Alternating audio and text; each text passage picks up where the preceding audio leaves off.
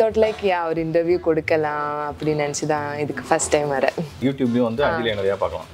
ஆமா கண்டிப்பா பார்க்கலாம். கல்யாணம் நடக்கிற சமயத்துல வந்து உங்களை வந்து ஹீரோ வந்து இந்த மாதிரி அவர் வந்து நடுவுல வந்து தாலி கட்டிடுவாரு. ரியல் லைஃப்ல இப்படி வந்தேன்னா கண்டிப்பா நான் அவனை திட்டி அனுப்பிடுவேன். வேலன் மாதிரி ஒரு கேரக்டர் பிடிக்குமா? கொஞ்சம் ரகரான கேரக்டர், கொஞ்சம் போல்டான கேரக்டர், எதுக்கு எடுத்தாலும் கொஞ்சம் சண்டை போடுற கேரக்டர் பிடிக்குமா? இல்ல நார்மலா வந்து கொஞ்சம் சாஃப்டான பசங்களை? ஐயோ டஃபஸ்ட் क्वेश्चंस எல்லாம் இல்ல இதெல்லாம் எதிர்பார்ப்பாங்க இன்டர்வியூஸ்ல. அதனால கேக்குறேன். ரெகக்னைஸ் பண்ண ஆரம்பிச்சிருப்பாங்க. ஆமா ஆமா ஆமா ஆமா. எங்களுக்கு அவுட்டோர் ஷூட் இருந்துச்சு. சோ நாங்க போனப்போ சின்ன பசங்களும் இருந்தாச்சு, அவங்க ஃபேமிலி எல்லாரும் இருக்கு. அப்ப எல்லாரும் சக்தி அக்கான்னு சொல்லி கூப்பிட்டாங்க. நெகட்டிவ் கமெண்ட்ஸ் வந்தா நீங்க அத பாப்பீங்களா? அதுக்கு ரியாக்ட் பண்ணுவீங்களா? மோஸ்ட்லி நெகட்டிவ் கமெண்ட்ஸ் அவ்ளோ பார்க்க மாட்டேன். I just ignore it. கேரளால இருந்து ஒரு சூப்பர் படம் வந்து தமிழ்நாட்டுல பயங்கரமா ஓடிட்டு இருக்கு. ஹவுஸ்ஃபுல் ஷோஸ் போயிட்டு இருக்கு. மஞ்சுமல் பாய்ஸ் நாங்க எல்லாரும் பார்த்தோம். நீங்க பாத்தீங்களா? அதுதான் எனக்கு கொஞ்சம் ஷையா இருக்கு அது சொல்றதுக்கு. இந்த சீனி வந்து ரொம்ப கஷ்டப்பட்டு நடிச்சீங்க. சோ அந்த சீன் சொன்னேன்னா என்ன மேரேஜுக்கு அப்புறம் ஒரு சீன் எங்களுக்கு ஒரு ஃபர்ஸ்ட் நைட் சீன் இருக்கு. ஆமா 4 சீரியல் பேர் சொல்லுங்க.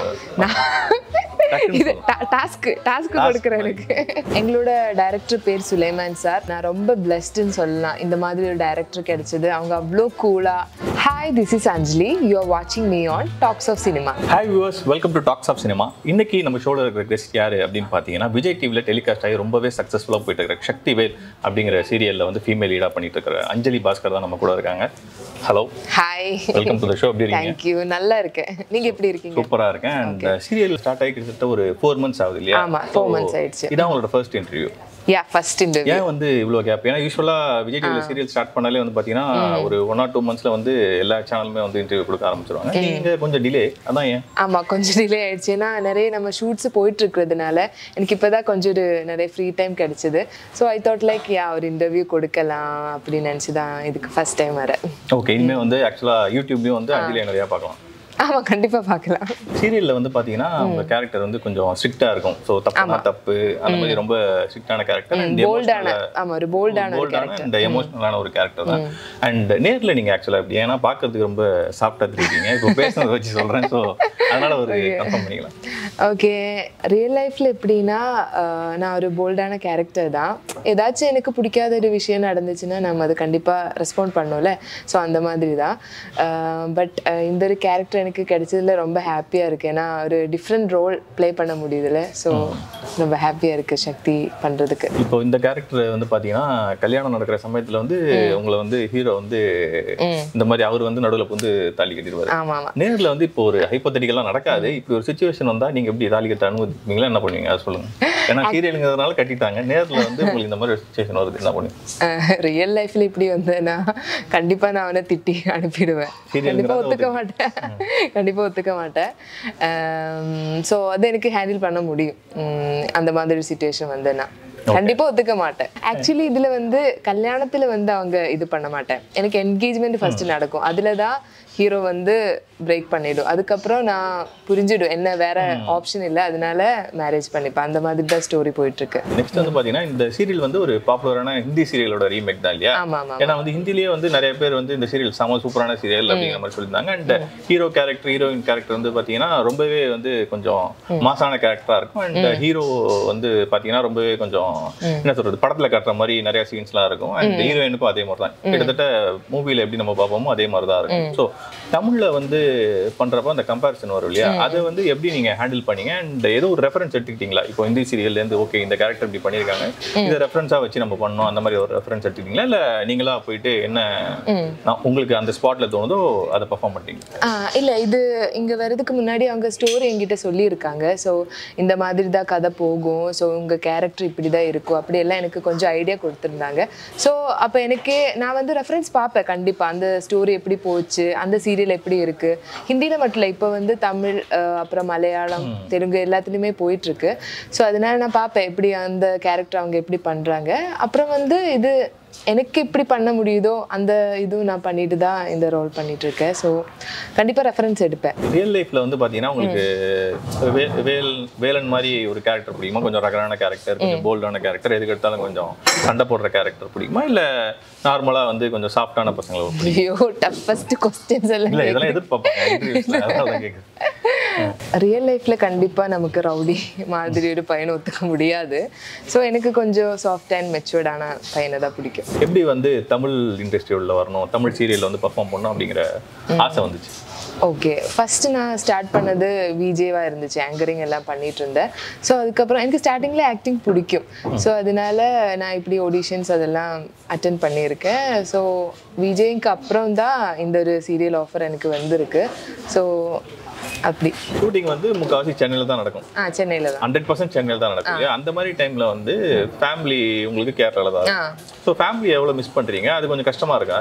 ஃபேமிலிஸ் மிஸ் பண்ணுவேன் கண்டிப்பாக. ஆனால் இப்போ ஷூட் முடிஞ்சு எங்களுக்கு ஒரு ஷெடியூல் பிரேக் எல்லாம் இருக்குல்ல, ஸோ அந்த டைமில் நான் ஊருக்கு போயிடுவேன். ஸோ அதனால பெரிய பிரச்சனை இல்லை. சென்னையில் வந்து நீங்கள் ரொம்ப விரும்பி போகிற ஒரு பிளேஸ், ஏன்னா வந்து கேரளாலேருந்து இந்த ப்ராஜெக்ட்காக தான் சென்னை வந்துருக்கீங்க. ஸோ சென்னை வந்து ஹார்ட்லி ஒரு 5 to 6 months இருக்குமா? ஆமாம் ஆமாம் இருக்கும். ஸோ சென்னையில் வந்து நிறைய இடம் சுற்றி பார்த்துருக்கீங்களா? இந்த போன இடத்துல உங்களுக்கு பிடிச்ச இடம்னா சென்னையில் சொல்லி பிடிச்ச இடம் எனக்கு ரொம்ப நாய்ஸியான இடம் அவ்வளோ பிடிக்காது. எனக்கு எப்போவுமே கொஞ்சம் பீஸ்ஃபுல்லான இடம் தான் பிடிக்கும். ஸோ அதனால நான் மோஸ்ட்லி பீச்லலாம் அங்கேயும் சத்தம் இருக்கும், பட் இருந்தாலும் நம்ம கொஞ்சம் ரிஃப்ரெஷ்மெண்ட் கிடைக்கும்ல. So beaches, Marina beach, Besant நகர், அங்கே எல்லாம் பீச்சஸில் போவேன். இப்போ வந்து ஆப்வியஸாக பப்ளிக்லாம் ரெக்கக்னைஸ் பண்ண ஆரம்பிச்சிருக்கோம். ஆமாம் ஆமாம் ஆமாம் ஆமாம். அப்படி வந்து ஏதாவது மெமரபிளான மூமெண்ட் இருக்கா? ஒரு பப்ளிக் பிளேஸில் வந்து யாரோ உங்களை பார்த்து ரெக்கக்னைஸ் பண்ணி நீங்க நல்லா பண்றீங்க, அந்த மாதிரி ஏதாவது ஒரு மெமரபிளான மூமெண்ட்? ஆமா இருக்கு. மோஸ்ட்லி ஷூட் வந்து எங்களுக்கு வீட்ல தான் போவோம், பட் அவுட்டோரும் இருக்கும் ஷூட். அப்போ 2 days பிஃபோர் எங்களுக்கு அவுட்டோர் ஷூட் இருந்துச்சு. ஸோ நாங்க போனப்போ சின்ன பசங்களும் இருந்தாச்சு, அவங்க ஃபேமிலி எல்லாரும் இருக்கு. அப்போ எல்லாரும் சக்தி அக்கான்னு சொல்லி கூப்பிட்டாங்க. ஸோ அது கேட்டப்போ எனக்கு ரொம்ப ஹாப்பியாக இருந்துச்சு. அவங்களோட ரெஸ்பான்ஸ் கிடைக்கும் போது வி ஃபீல் ஹாப்பினோ. ஸோ அந்த மாதிரி நடந்திருக்கு. சோஷியல் மீடியாவில் வந்து ஆப்வியஸாக நீங்கள் இருக்கீங்க, இந்த ஃபாலோவர்ஸும் இப்போ வந்துட்டு இருக்காங்க. சோஷியல் மீடியாவில் வந்து இந்த ஃபேன் பேஜஸ்லாம் வந்து ஓப்பன் பண்ணுவாங்க, இல்லை வந்து நிறையா பாசிட்டிவான கமெண்ட்ஸ் வரும் அண்ட் நெகட்டிவான கமெண்ட்ஸ் வரும். பாசிட்டிவான கமெண்ட்ஸ் வந்து ஆப்வியஸாக எல்லாமே பாசிட்டிவாக இருக்கும். நெகட்டிவ் கமெண்ட்ஸ் வந்தால் நீங்கள் அதை பார்ப்பீங்களா? அதுக்கு ரியாக்ட் பண்ணுவீங்களா? நெகட்டிவ் கமெண்ட்ஸ் எப்படி வந்து ஹேண்டில் பண்ணுவீங்க? ஆமாம், கண்டிப்பாக நம்ம இப்போ நமக்கு பிடிக்கிறவங்களும் இருப்பாங்க, பிடிக்காதவங்களும் இருப்பாங்க. அது ஆஸ் அன் ஆர்டிஸ்ட்னா அப்படிதான், ஆடியன்ஸ் மிக்சடாக தான் இருக்கும். ஸோ நான் மோஸ்ட்லி நெகட்டிவ் கமெண்ட்ஸ் அவ்வளோ பார்க்க மாட்டேன். I just ignore it. ஏன்னா நம்ம இப்போ அது பார்த்து அதுக்கு ரெஸ்பாண்ட் பண்ணி ஐயோ ஏன் இவங்க அப்படி சொல்கிறாங்க, அது யோசிச்சுட்டு யூஸ் இல்லை. ஸோ அது அவங்களோட இதுதான் அவங்க பண்ணிட்டு இருக்காங்க. ஸோ நான் மோஸ்ட்லி பாசிட்டிவ் கமெண்ட்ஸ் தான் பார்ப்பேன். இப்போ ஒரு 100 கமெண்ட்ஸில் ஒரு நெகட்டிவ் கமெண்ட்ஸ் இருந்தால் அது நம்ம பார்க்க வேண்டாம்ல, பாசிட்டிவானதானே பார்க்கணும். So yeah that's right. நீங்கள் வந்து இப்போ கேரளாலேருந்து வந்ததுனால இந்த கொஸ்டின் கேட்டே ஆகணும். இப்போ கேரளாலேருந்து ஒரு சூப்பர் படம் வந்து தமிழ்நாட்டில் பயங்கரமாக ஓடி இருக்கு, ஹவுஸ்ஃபுல் ஷோஸாக போயிட்டு இருக்கு, மஞ்சுமல் பாய்ஸ். நாங்கள் எல்லாருமே பார்த்துட்டோம், நீங்கள் பார்த்துட்டீங்களா? அதுதான் எனக்கு கொஞ்சம் ஷையா இருக்காது சொல்றதுக்கு, எனக்கு பாக்குறதுக்கு டைம் கிடைக்கல. பார்க்கலையா? என்ன தமிழ்நாட்டிலே எல்லாரும் பார்த்துருப்பாங்க. டைட் ஷெட்யூலா? இல்ல டைட் ஷெட்யூல்னால இல்ல, ஏன்னா எனக்கு தனியா போய் மூவி பாக்குறதுக்கு அவ்வளோ இஷ்டம் இல்லை. எனக்கு ஃப்ரெண்ட்ஸு கூட போய் தான் நான் மூவி எப்பவுமே பார்ப்பேன். ஸோ எல்லாரும் ஃப்ரீ ஆகுற டைம் எப்போன்னு பார்த்துட்டு நாங்க போலான்னு இருக்கேன். சக்திவேல் சீரியல்ல வந்து பாத்தீங்கன்னா இன்னும் எவ்வளவோ சீன்ஸ் பெர்ஃபார்ம் பண்ணிருப்பீங்க. இந்த சீனுக்காக தான் நான் வந்து ரொம்ப ரிஹர்ஸ் பண்ணேன், இல்லை இந்த சீனுக்கு நான் அதிகமாக டேக் வாங்கினேன் அப்படிங்கிற மாதிரி உங்களுக்கு தோணுன சீன் என்ன? அண்ட் எந்த சீனுக்கு வந்து ரொம்ப கஷ்டப்பட்டு நடிச்சிங்க?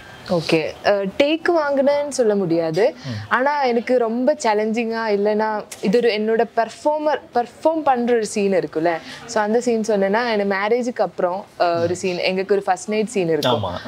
அந்த சீன் தான் எனக்கு ரொம்ப நான் நிறைய கான்சன்ட்ரேட் பண்ணி ஃபோக்கஸ் பண்ணி நிறைய எஃபர்ட் போட்டு பண்ண ஒரு சீன். ஆனால் அது பார்க்கும்போது எனக்கு ஹாப்பியாக இருந்துச்சு. அந்த ஒரு சேஞ்ச் ஓவர் இருக்குல்ல நம்ம ஒரு கேரக்டரோட, அந்த சீன் தான் அது இருந்துச்சு. ஸோ அந்த சீன் எனக்கு ரொம்ப பிடிக்கும். குறிப்பாக வந்து விஜய் டிவியில் வந்து ஒரு சீரியல் வந்தோன்னு வச்சுக்கோங்களேன், அதுக்கப்புறம் வந்து விஜய் டிவியில் நிறைய ரியாலிட்டி ஷோஸ் போயிட்டு அதில் வந்து கெஸ்ட்டாக போவாங்க. ஏன்னா நானே பார்த்துருக்கேன், குறிப்பிட்டு சொல்லணும்னா ஒரு 2-3 ஷோஸில் வந்து பார்த்தீங்கன்னா அந்த விஜய் டிவி ஆர்டிஸ்ட் தான் வந்து போவாங்க. அந்த மாதிரி இன்னும் சக்திவேல் டீம்லேருந்து நாங்கள் யாருமே பார்க்கலையே, மக்களும் அதுக்காக வெயிட் பண்ணிட்டு இருப்பாங்க. ஏன்னா ஸ்க்ரீனில் உங்களை பார்த்துருப்பாங்க, சக்தியாக பார்த்துருப்பாங்க, வேலைனா பார்த்துருப்பாங்க. அப்போ அவங்களுக்கு ஒரு தாட் ப்ராசஸ் இருக்கும், இப்படி தான் இருப்பாங்கன்ட்டு. ஸோ நீங்கள் வெளியே வந்தால் தான் உங்களோட ரியல் கேரக்டர் தெரியும். ஸோ அந்த மாதிரி எப்போ நாங்கள் எதிர்பார்க்கலாம்? கண்டிப்பா சூன் நாங்க ஒரு ஷோல வருவேன். ஸோ நாங்களும் அதுக்காக வெயிட் பண்ணிட்டு இருக்கேன். கண்டிப்பா வருவேன். கண்டிப்பா உங்க டீம் எல்லாருமே எல்லா டீமும் சேர்ந்து வருவேன். ஓகே, இப்போ நீங்க விஜய் டிவில ஒர்க் பண்றீங்க அண்ட் உங்க சீரியல் வந்து ரொம்ப சக்சஸ்ஃபுல்லா போயிட்டு இருக்கு. ஸோ இன்னும் விஜய் டிவில உங்க சீரியலை தவிர ஏகப்பட்ட சீரியல் வருது. ஆமா நிறைய. ஸோ அதுல வந்து ஒரு 4 சீரியல் பேர் சொல்லுங்க. டாஸ்க் கொடுக்குறேன் எனக்கு. ஒரு 4 சீரியல் ஓகே நான் சொல்றேன். மகாநதின்னு ஒரு சீரியல் இருக்கு, எனக்கு அந்த சீரியல் பிடிக்கும். நான் அது மகாநதி சீரியல் நான் பார்ப்பேன். அப்புறம் தமிழ் சரஸ்வதின்னு சொல்லிட்டு சீரியல் இருக்கு. அப்புறம் சிறகடிக்க ஆசை, சிறகடிக்க ஆசை இருக்கு. பின்ன அப்புறம் கிழக்கு வாசல் சீரியல் இருக்கு. இப்போ வந்து இன்டர்வியூ போயிட்டு இருக்க கேப்ல வந்து பாத்தீங்கன்னா சுட சுட ஃபுட்டும் கொடுத்துட்டாங்க நமக்கு மீன் சட்டில இருந்து. சோ சாப்பிட்டே பேசலாமா? கண்டிப்பா. சோ ஸ்டார்டர்ஸ் சாப்பிடுறீங்களா? ஏதோ புதுசா இருக்கு, என்னன்னு பேர் எனக்கே தெரியல. சோ ஐ திங்க் prawns நினைக்கிறேன். prawns நினைக்கிறேன். இந்தாங்க எடுத்து சாப்பிட்டு எப்படி இருக்குன்னு சொல்லுங்க. ஓகே, சட்னி இருக்கு, மீன் இருக்கு, எல்லாமே சாப்பிட்டு சொல்லுங்க. சூடா இருக்கா? ஓகே. சோ இப்போ ஃபுட் வந்ததனால நம்ம ஃபுட்டை பத்தி பேசலாம். நீங்க பேசிக்கா வந்து கேரளால வந்து கேரளா வந்து எல்லாருக்குமே தெரியும் வந்து பாத்தீங்கன்னா மீன் அதெல்லாம் பயங்கர ஃபேமஸ், அந்த கப்பா அதெல்லாம். ஸோ நீங்க உங்களுக்கு சமைக்க தெரியுமா? ஃபர்ஸ்ட் அதை கேட்போம். ஆக்சுவலி குக்கிங் கொஞ்சம் வீக் தான். ஆக்சுவலா நான் குக்கிங் பண்றது இல்லை சொல்லலாம். ஆனா எனக்கு ஹெல்ப் பண்ணுவேன். நான் வீட்ல எல்லாம் இருக்கும்போது அம்மாவுக்கு ஹெல்ப் பண்ணுவேன். மோஸ்ட்லி தனியா குக் பண்றது கொஞ்சம் கஷ்டம் தானே. வீட்ல இருக்கும்போது அம்மா ஹெல்ப் பண்ணுவீங்க, ஆனா வீட்ல இருக்க மாட்டீங்க. வீட்ல இருக்க மாட்டேன், ஷூட்ல தான் இருப்பேன். பட் ஷூட்ல இருக்கும்போது நான் ஷூட்டுக்கு போயிடுவேன். ஸோ அங்க ஃபுட்டு பிரச்சனை இல்லை. தனியா இருக்கும்போது நான் மோஸ்ட்லி ஆர்டர் பண்றதுதான், இல்லைன்னா எனக்கு பிடிச்ச ஏதாச்சும் ஹோட்டல்ல போய் சாப்பிடுவேன். ஓகே. ஸோ இங்க சென்னையில உங்களுக்கு பிடிச்ச ரெஸ்டாரண்ட்? ஏன்னா நிறைய ரெஸ்டாரண்ட் அப்படியே ஆர்டர் பண்ணி சாப்பிடுவீங்க. இங்க நிறைய மலையாளி ரெஸ்டாரண்ட்ஸ் எல்லாம் இருக்கு. ஸோ அங்க எல்லாம் போவேன், அங்க போய் சாப்பிடுவேன். ஓகே. ஸோ ஆனா எனக்கு தமிழ் ஃபுட்டு ரொம்ப பிடிக்கும். பிரியாணி, இங்க இருக்கிற பிரியாணி எல்லாமே பிடிக்கும். ஓகே. இப்போ வந்து விஜய் டிவில உங்களுக்கு பிடிச்ச சீரியல் பத்தி சொல்லிட்டீங்க. இப்போ வந்து உங்க பேரை வந்து ஏதாவது ஒரு சீரியல்ல ஸ்வாப் பண்ணணும், அந்த பேரை வந்து இங்க ஸ்வாப் பண்ணணும்னா எந்த சீரியல் நீங்க சூஸ் பண்ணுவீங்க? இந்த சீரியல்ல வந்து நாங்க பேரா பண்ணா நல்லா இருக்கும், சக்தியும் வேலனும் பேரா பண்ணா நல்லா இருக்கும், அதே மாதிரி அந்த சீரியல்ல வந்து இவங்க சக்திவேல் சீரியல்ல வந்து அவங்க பண்ணா நல்லா இருக்கும், அந்த மாதிரி. அப்படி நான் இது வரைக்கும் யோசிக்கல. ஏன்னா ஒவ்வொருத்தவங்களும் யூனிக்கா இருக்காங்க, எல்லாருமே அந்த கேரக்டருக்கு அவங்க தான் ஆப்டா இருக்கும். ஸோ இந்த சீரியல்ல இந்த பேரு நாங்க 2 பேரும் ஆப்டா இருக்குன்னு நினைக்கிறேன். ஓகே. யாரையுமே ஸ்வாப் பண்ண மாட்டீங்க? ஸ்வாப் பண்ண விரும்பல, ஏன்னா அவங்க எல்லாருமே சூப்பரா பண்ணிட்டு இருக்கேன். ஓகே. மேல் ஆக்டர்ஸ் வந்து அவங்களோட டப்பிங் வந்து அவங்களே பண்றாங்க. ஓகே. ஆமா. மோஸ்டா விஜய் டிவில எடுத்துக்கிட்டாலும் சில சீரியல்ஸ்ல வந்து லீட் ஆக்டர்ஸ் வந்து பண்றாங்க. ஃபீமேல் ஆக்டர்ஸ் வந்து மேல் ஆக்டர்ஸை கம்பேர் பண்ணும்போது அவ்வளவா டப்பிங் பண்றது இல்லை.